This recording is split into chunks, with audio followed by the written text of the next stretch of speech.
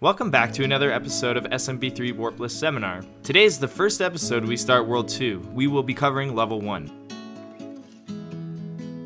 So like always, let's jump right in. Surprisingly, there are two ways to do the start of this level, and I can guarantee most of you have not seen nor have any idea it's possible. First, I will show you the normal way to do this level, and then show you the juicy version. Start the level like most levels, holding forward and B. You'll need to run right into the first wall and do a full big jump. Doing this will let you build your P speed and will be the foundation of doing the whole level with P speed. Be careful though, you don't want to wait too long before pressing jump once you run into the wall. Note that how well you do this wall rub jump will determine whether or not you land on the enemy with your full big jump. If you don't land on the enemy, which is most common, then you can just side jump off him. Don't worry either. These enemies are really easy to side jump off for some reason. Next, you'll want to line your medium jump to land in between the next two bouncy enemies on the two heightened blocks.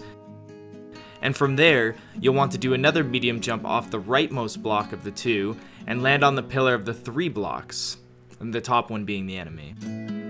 Landing on that enemy gives us a free full big jump, but be cautious because once you land, you'll have to do a small jump right away to get over the bouncy enemy.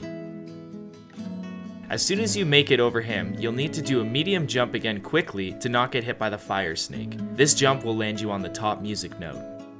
It's impossible to hold forward on the music note and bounce off it without hitting the wall, so we'll need to do a small turn back as we hold jump bouncing off the music note. Depending how big of a turn back you do will determine whether or not you land in front, on top, or if done perfectly, past the first Goomba. If you run into the wall, it will look like this. And you can try and recover like this. From here, it's very straightforward. Depending on how you approach the Goomba, you can avoid the next Goomba doing what you want, and make sure you jump over the pit. Keep running, and once you reach the edge, or before, do some kind of small, medium jump, or small jump down. Just try and avoid running right to the edge and doing a full big jump, because you'll want to prepare for the last semi-difficult jump. Once you're back on the ground, you'll run up to two bushes. When you line up with the first bush, do a full big jump to land you perfectly between the two piranha plants on a single block. And from there, do any kind of jump you want and make it to the end.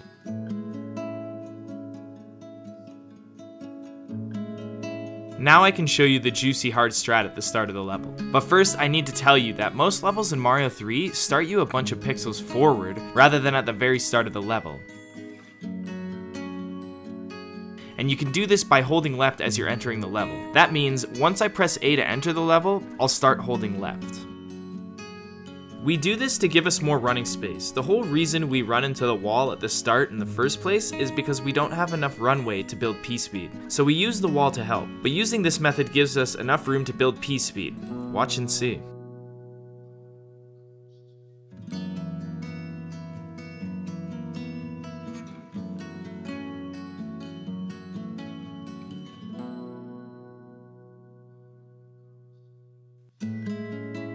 I don't recommend you do this as it doesn't save a whole lot of time for the amount of stress it can cause. Thanks for watching episode 7, I hope you learned a lot. If you like what you saw, make sure to give me a thumbs up and tap the subscribe button to know when episode 8 comes out. We will be doing World 2, Level 2. Also, if you would like to see some live action world record attempts, make sure to check out my live streams over on twitch.tv. Link will be in the description below. Thanks all. See ya!